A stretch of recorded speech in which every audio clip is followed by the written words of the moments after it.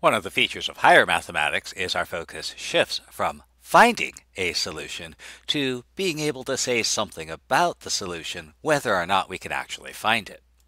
And one of the first places we see that is in what's called the discriminant of a quadratic equation.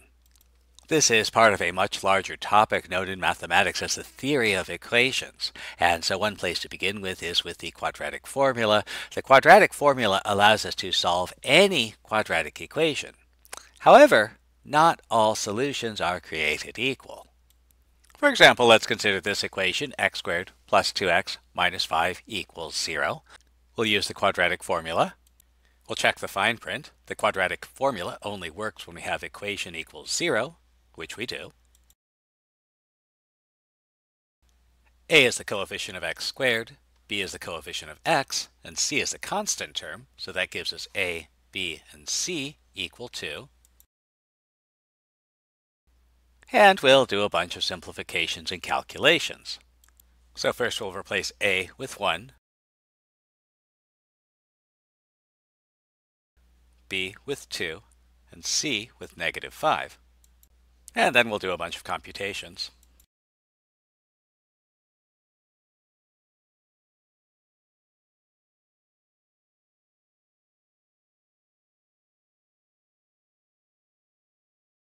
Now it's useful to remember that this plus minus symbol here means that we're either going to add the square root of 24 or we'll subtract the square root of 24. And it's convenient to rewrite this as two solutions. And let's take one more step, which will prepare us for something we're going to do a little bit later on. We have a fraction where the numerator is a sum or a difference, and that means we can split this apart into two fractions. So our first fraction, negative 2 plus square root of 24, the whole thing over 2, becomes negative 2 over 2 plus square root 24 over 2. And likewise, our second fraction can also be split up. And we can simplify this a little bit. This minus 2 over 2 is just negative 1.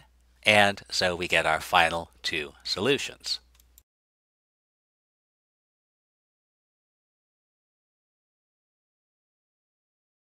Well, that was fun. Let's do another one. How about x squared minus 6x plus 9 equals 0? So again, we'll pull in our quadratic formula. A is our coefficient of x squared, that's 1. B is our coefficient of x, that's minus 6. C is our constant term, that's 9. We'll drop those into the quadratic formula. We'll simplify. And again, we'll split our fraction into two fractions. And we get our solutions, x equals 3 or x equals 3. Now, an ordinary person would say that this equation has one solution, x equal to 3. But a mathematician is not an ordinary person. We say this equation has two solutions, they just happen to be the same. And as we'll see, there is a good reason for saying that this equation has two solutions that are the same. How about this equation, x squared minus 4x plus 8? So again, we'll use our quadratic formula. A is the coefficient of x squared, that's 1. B is the coefficient of x, that's negative 4. And c is the constant term, that's 8. We'll drop those into the quadratic formula. We'll do a little bit of arithmetic. We'll take the square root of negative 16. Whoa, wait. You can't take the square root of a negative number. At least not yet. A little later on we'll see what we can do with this, but for right now the important thing to observe here is that the quadratic formula gives us no real solution. So let's take a moment and look at what we have. The equation ax squared plus bx plus c can be solved using the quadratic formula, but there are three possibilities. First, we might get two solutions that are different. Second, we might get two solutions that are actually the same number. And finally, we might get no real solutions. Now, why does that happen? Let's take a look at our solutions in more detail. When the quadratic formula gave us two distinct solutions, when we took the square root, we were taking the square root of a positive number. On the other hand, when the quadratic formula gave us two solutions that were the same thing, we were taking the square root of 0.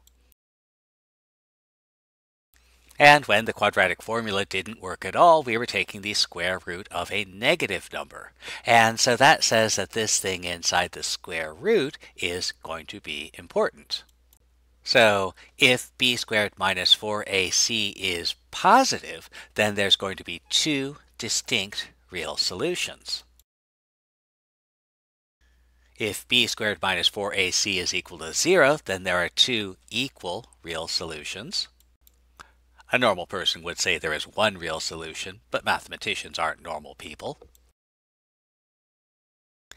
And if b squared minus 4ac is less than 0, there are going to be no real solutions.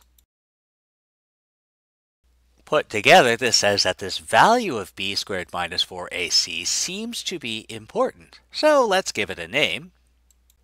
We'll call it the discriminant. And so the discriminant of the quadratic expression ax squared plus bx plus c is the value b squared minus 4ac.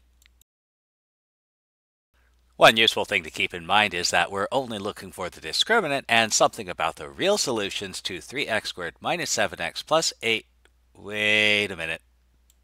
This isn't an equation, there's no equals. So let's go ahead and put an equals in so we can talk about solutions to the equation. Now, since we're not actually looking for the solutions, but we do want to describe them, it's sufficient to find the discriminant. So let's return our definition. A, B, and C have the same meaning that they have for the quadratic formula, so we'll substitute in those values. We do a little arithmetic. And we find the value of the discriminant is negative 47. The reason the discriminant is important is because in the quadratic formula, we'll be taking the square root of the discriminant. In this case, the discriminant is negative, and since we can't take the square root of a negative number, we say that there are no real solutions. We can actually go a little bit farther. If b squared minus 4ac is positive, we can actually take a square root.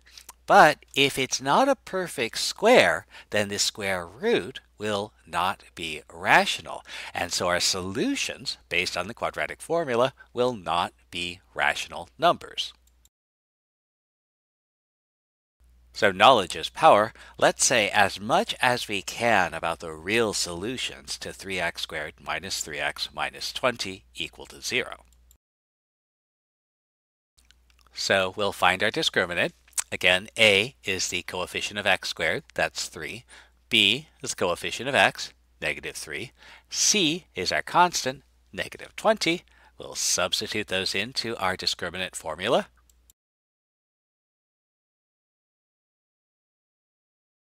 So we find our discriminant is positive, and if our discriminant is positive, then there are two distinct real solutions.